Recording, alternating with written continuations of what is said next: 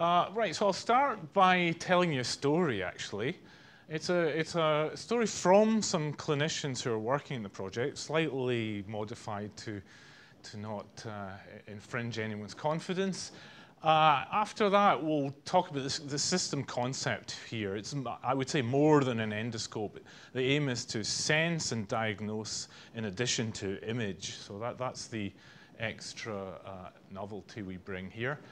At the heart of it, I would like to say, as I am a sensor designer, is the detector. And we aim to bring a new type of detection to intensity imaging, that of time resolution, both imaging and sensing. Okay, so the story here is a 56-year-old male. He's on holiday, he's been on the golf course, and he suddenly comes down with a condition of being short of breath. He's taken into hospital and is rapidly deteriorating, requires oxygen. And of course, the doctor set about trying to understand what condition is affecting him. The first thing they do is obviously take an X-ray. And you can see here some sort of clouding of the lung area, but still there's not a very clear indication of what's the matter with this patient. So the next step would be to now take a series of CT scans through the body. And once again, it gives a little bit more of a clue. You can see on the left-hand side a cavity appearing in the lung area. Well, that's still not enough to understand what's clinically wrong with the patient. So the next step would be some biology, where they perform a lavage inside the lung, and then they would culture that or perform PCR, culturing to study the fungal conditions or bacterial conditions in the lung. PCR to multiply DNA to study the presence of viral conditions. The problem with all this is it takes 2 days already. It's not a short procedure. And a lot of bacteria and fungal elements are already present in not dangerous quantities in the lung. So your challenge is to understand the one that's actually endangering the patient's life. On the other hand, PCR is not a very specific approach. It will multiply all sorts of DNA, and it's once again difficult to understand which viral condition might be present. So the upshot of this is that the doctors tend to, if they haven't understood what's wrong with the patient at this stage, they tend to take what our clinician calls the Domestos approach. Domestos is a brand of bleach, and its slogan was it kills 99% of all known germs. And indeed, this is what they do to patients if they haven't understood from these types of diagnostic procedures. They'll apply a whole cocktail of strong drugs, antibacterial, antifungal, anti-inflammatory, antiviral drugs, right? And that's the list here that was applied on day 21 of this, or over a period of time whilst looking at the patient. What you can see at the bottom here is the temperature of that patient. And you can see here, not correlated with the introduction of these drugs, is his temperature is still very high. It's not responding to this strong cocktail of drugs. So clearly, it's not working, right? And indeed, there has been a study of this type of approach, which I think it's got a formal term here,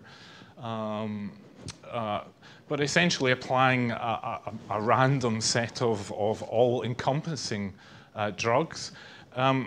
And what they found is actually it's almost more harmful to do it, right? You're seeing 34% of patients are dying versus 20% of cases where nothing was done. But you'll be a very brave doctor to say to a patient, you're very ill, and we're not going to do anything. So a lot of the treatment is this scattergun approach. If the other procedures have not indicated what the problem was. Now, it's worse than that, right? You've given this patient some very strong drug treatments, and it's actually damaging them. In this patient, here are the number of things that were starting to happen due to these drugs, you know. Anemic condition, hypoxic in the lungs themselves, the liver was starting to fail, hepatitis, and he had declining renal function, nothing to do with his original condition. And I'm sorry to even have to present this slide, but I'm afraid the outcome was this patient, after 30 days of these very strong drugs, passed away quietly with his son at his bedside. And this is obviously a very emotive story, but it really begs the question, can we not do better? Can we not have some system that will understand which of these conditions the patient has at his bedside within the intensive care unit? It has a slight follow-on. The family did allow an autopsy, and it was later determined to be a fungal condition that wasn't picked up in the other biology studies that were applied. So really what we need to know, what's happening in that lung? Look down in it, what pathogens are present? What's the inflammatory system doing? And if we had known that, if the doctors had known that, they would have targeted one of these drugs towards the patient, not the whole cocktail, and essentially damaged his function. So really that's our aim in this project, is to make a system that understands the temporal molecular processes that occur in the human lung in vivo, in situ. So look down in the lung and try and pick up these conditions rather than having to do this in a laboratory a few days later. And indeed, this is a project, UK project, a fairly unusual UK project. It was a call a few years ago for what are called interdisciplinary research collaborations in sensing systems for healthcare. And you can see the list of things that were required. But the upshot of that is that they were really asking 4 different universities, in this case, with strong individual skills, quite a number of different disciplines to come together with the aim of making a medical instrument, right? Now, that's very unusual for universities to have an end objective that is a realizable instrument that would be qualified in the clinic. And I stress that, right? So that is our challenge at the end of this project. And as such, you can see it's got a very nice core of the project, which is also, I would say, unusual in a university project. We have a hub which draws together people from all of these disciplines in their different departments in the universities and places them in a hub which is actually centered within the medical school and the hospital in Edinburgh. So we have a big room, we have a set of laboratories for performing and testing this instrument, and we're right next door to the medical doctors using this system. So quickly, here's the system concept that we're engaged in. It centers around, in an opposite sense to what I heard Martin doing, we're actually doing a detector at the proximal end of an endoscope, not a camera at the far end. And the reason for that is we require some fairly specialized detectors. It centers around a very specialized imaging bundle. So it's a mixture of a multi-core fiber bundle for regular imaging, as is found in the previous generation endoscopes. But fairly uniquely, a package of other fibers, optic fibers that are manufactured specially within the project that contain sensing probes, specifically designed chemical probes that will alter their fluorescence or Raman signature in response to a dose, a tiny, tiny dose of a targeted chemical agent that's designed in the chemistry part of the project. And that's why there's also a hollow optic fiber able to deliver and actually extract fluid from the lung. So it's all a tiny bundle. The whole set of these fibers is only 1.4 millimeters together. At the other end of the fiber, we have an optical system, which is scanning and picking up the fluorescent signals or Raman signals from the end of the fiber, or indeed in the lung through confocal scanning of the fiber. That's then fed into some detectors, which are then computed, where images are computed live and real time. And ultimately, we have all the skills in the project to go from an optic fiber, the chemistry, custom fibers are being manufactured in the project. We have teams of engineers and optical physicists. We have people doing the computing and image processing. So it's a really all the way from clinical investigation in patients to engineering and science.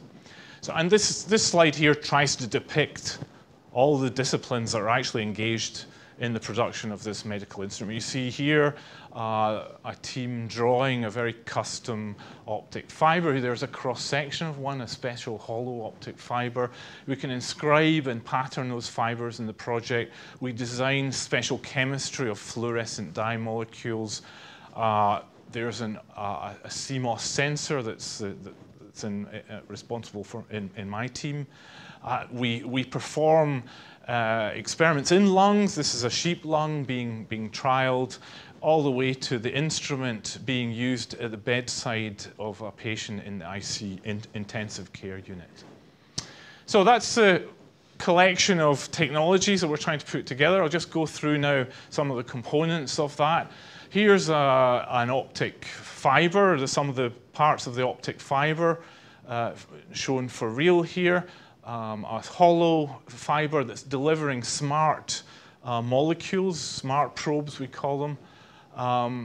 A fiber bundle for imaging that's also developed in the project, and an area with small pits in which we place beads that pick up sensing of things like pH, redox, or oxygenation. And there's some rather nice images from the Bath team of the types of fibers that they have manufactured for us in the project. Hollow fibers for fluid delivery, fibers with pits for bead location, and imaging fibers here. We have already, we moved very quickly in this project to make a first version of the sensing system, which was aimed already at a few different colors. So aimed at picking up fluorescent signals from these smart probe molecules. So you see here 3 channels, green, red, and near infrared. You see an image of the lung. This is a wide field camera placed at the proximal end of the system. You see it boxed up here, and you see a clinician actually using the system. Now that really already goes beyond the currently available technology, and it's picking up 3 different fluorescent dye markers simultaneously, whereas current systems will generally only see one of those. I'm not going to go into too much of the optical system. Obviously, it's a series of, in this case, LEDs, a camera, a CMOS camera, some dedicated software, and it fits into a unit here. But really the topic that I'm engaged in here is trying to progress that even further, look at molecular properties of the chemistry that's being designed in the project through specialized detectors that are time-resolved, so that are picking up the time-resolved properties of fluorescence, such as the fluorescence lifetime or the time-resolved Raman signature from specific molecules designed to interact with disease states. Why are we doing that? Because fluorescence lifetime offers specificity, offers contrast over the autofluorescence that's present in the lung in any case. Raman also interacts with specialized SERS type sensors, which have a much higher signal than conventional sensors. And from us as sensor designers, it all translates into designing a very fast scanning, high fill factor SPAD detector array. I mean, you heard a lot about SPADs yesterday. I'm probably going to pass quickly over it. SPADs you heard about yesterday. It revolves around, in the first phase of the project, 2 existing sensors. This sensor was developed in a European project. It's a SPAD camera with a relatively low fill factor, but good enough to prototype the first images from our project. What's unique about it is a SPAD with timing circuitry that's able to time photons up to 50 picosecond time resolution over a 50 nanosecond dynamic range, as well as count photons for intensity imaging. It is a very fast detector, so we can use it in a scanning system relatively well. The second detector, once again, existed before the project and being used in the first trials in the second instrument we're building, is a spectrometer. We want to look at multiple fluorescent dye signatures, and the best way to separate them is spectrally. So here's a spectrometer. It's a SPAD array, essentially with timers again, that can be scanned very, very quickly with SPADs that will pick up either the blue fluorescent range or near infrared range, which is more suited for Raman detection. So my aim is not to go very deeply into the detectors. That's certainly a demanding part of the project. We're moving on to a new generation of these detectors. I really want to show you what else do we get from these detectors. So we put them in this case, an imaging system. You see the SPAD camera here, a benchtop imaging system that lets us do confocal scanning of the fiber bundle. Here's the optical system, some galvo scanners, some optics at the end of the fiber, our specialized fiber from Bath, and indeed our time-resolved camera. First image from that system is actually without our detector, just to check the thing is working. Here's an APD being used, and here's a typical image from a non-time resolved image from within the lung, showing lung tissue and fluorescent labeled cells and bacteria. And indeed, you see not much contrast. There's a lot of signals that could be present from the lung tissue itself. When we add some fluorescence lifetime, and that's indicated by the color scale here, superimposed on the intensity image, you can see a real clear contrast of a change of lifetime in a certain part of the image. In fact, if you could look closer in the image, the screen resolution not particularly good, but you can see individual bacteria which have been labeled with fluorescent dye molecules showing some red contrast with the background. The team that were embedding that detector went a little bit further. They said, well, why can't we do 2 fluorescent dyes with fluorescence lifetime with the same camera? And they did that by using 2 pulsed lasers at 2 different wavelengths, exciting 2 different types of dye molecules. And they time offset those 2 so they could separate one fluorescence lifetime from the other by choosing certain ranges of time from the detector area. And here's a test image of that. It's not in the lung this time. It's 2 different types of beads with fluorescence lifetime showing up as a shift of the colors encoding the fluorescence lifetime of these beads. Now, what I want to stress is this is a preliminary system. The camera we've got here is a 1% fill factor, right? So it's really just being used to show the effectiveness of fluorescence lifetime in providing that contrast. The upshot of the low fill factor is relatively low scan rate, so we're only at 1 frame per second here. But next generation cameras will easily increase that by orders of magnitude, so an order of magnitude. So that's our aim in the final part of the project. So unfortunately, it doesn't show very well on this screen, but here are the two color channels. With fluorescent labeled bacteria, we can tell the difference between gram-positive and gram-negative bacteria by the shift of the fluorescence lifetime by specifically designed fluorescent probe molecules that come from the chemistry team in Edinburgh. And the enhancement of or contrast in the image is then color-coded as a fluorescence lifetime shift on the background. Here's the image without fluorescence lifetime. You can clearly see areas of bacteria in that lung image. Right, but it's not just imaging, it's sensing as well, right? So here's the next part that I want to talk about. So what we do here is we have another part of the fiber. It's another part of, not the imaging part of the fiber. It's really a fiber with a series of pits, in this case about, I think, 10 microns. Here's a zoomed image of that. 10 micron pits in which we place 10 micron sized beads. Those beads have had fluorescent dye sensors or SERS reporters embedded within them. And they sit and locate very, very well in these pits and give a very strong fluorescent or Raman signature. So they auto-locate almost when you put the beads in location at the end of the fiber. You can see that if you get the beads the same size as the fiber, you only get one in each pit. If you don't match the size, you get a couple.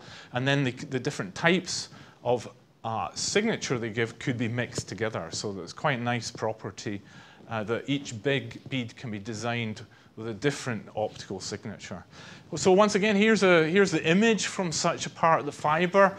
On the top in intensity mode, on the bottom with lifetime mode, and you can see in two color channels the lifetime showing some contrast and specific lifetime relating to the type of bead. In fact, the line sensor lets us do that with an arbitrary spectral and fluorescence lifetime signature. So on this axis, we have wavelength. On this axis, we have fluorescence lifetime, or the decay constant. So the lung tissue is generally like that. A fluorescent dye molecule will clearly be distinguished from the lung tissue by longer lifetimes. You can also see it in the fluorescence decay curves from a fluorescent probe, MBD. The chemists have some terrible names for their probes, from skin, from cancerous tissue, and from normal lung tissue. And one of the advantages of the fluorescent detection of lifetime is that it can be resistant to photo bleaching. Now, we don't just use fluorescence lifetime in the sensing part of the system. We're also trying to look at whether we can use SERS or Raman probe molecules. So this, once again, another type of probe designed in the chemistry department, which, as a function of pH here 4 to 10 range, you can see the Raman spectra here, and you can see these two peaks here emerging. Actually, those two peaks track quite nicely the required pH range for physiologically significant studies. So that's quite an interesting way of sensing the background environment of lung. We're not sensing it anymore, the specific bacteria type that's present. We're sensing the environmental properties within the lung. Once again, the same idea. We're trying to now locate very, very small beads. The beads tend to be smaller for the Raman probes in these pits. In this case, for pH, redox, and glucose.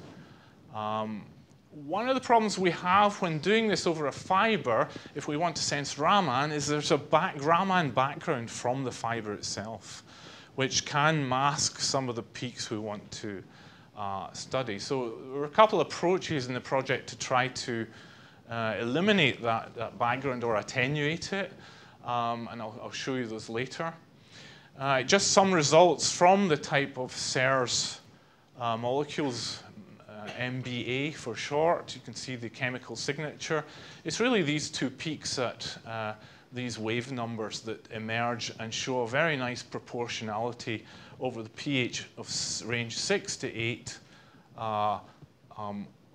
where the ratio of a peak to a non-changing peak is plotted here. So there's a nice linear sensing of pH here.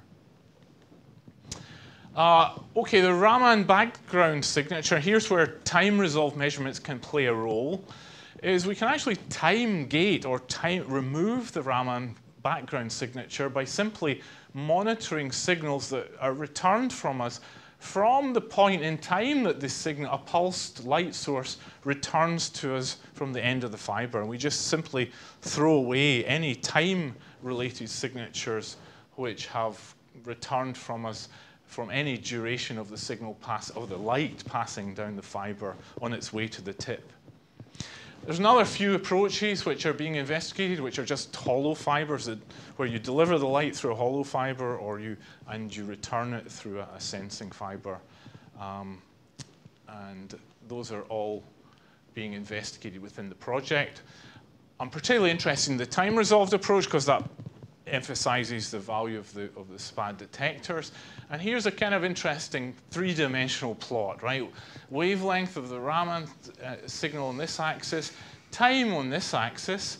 Now, in this axis, the signal is traveling down the fiber, hits the end, and here you get the Raman signal at the peak, and of course, that's its spectra. So you simply abandon all the data that comes from here and from this section of the plot, and then you can zoom in precisely on the Raman signature. It comes from the tip of the optic fiber. And really, absolutely need time-resolved spectral detector to perform this type of analysis. Raman, this has been presented by quite a few other groups. I mean, it's a very interesting property. The other advantage of doing Raman with a SPAD detector is we can also throw away or reject some of the fluorescence just by using the temporal properties of Raman, which is emitted almost coincident with the laser impulse. So, but here we've got two things. We're rejecting the background of the fiber, and we're zooming in on the spectral signature from the Raman. Okay, I'm going to wrap up. It's a system which even the first prototype is already having trials in man, and we're tasked with that in this research project of taking the unit and performing clinical qualification of the instrument in man. We are engaged in a more advanced system involving the time-resolved detectors and custom-designed chemical probes, actually designed for contrasting fluorescence lifetime. And I believe that the time-resolved SPAD detectors, when we improve their optical efficiency, their fill factor, and their line rate, will be a very valuable part of this new system. I think lots of people to thank here. It's a big team. Here are all the PIs. And, but the best slide is the people who are actually doing all the work. And you can see that it's not all work. They're having some fun as well. So these are the real guys. Thank you. Thank you very much.